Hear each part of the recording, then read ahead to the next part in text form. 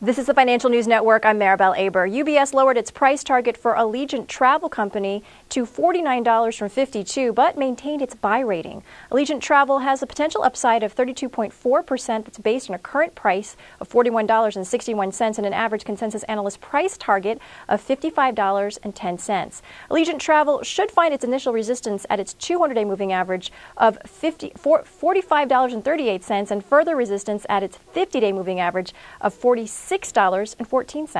For more news updates, stay tuned. You're watching the Financial News Network. I'm Maribel Aber.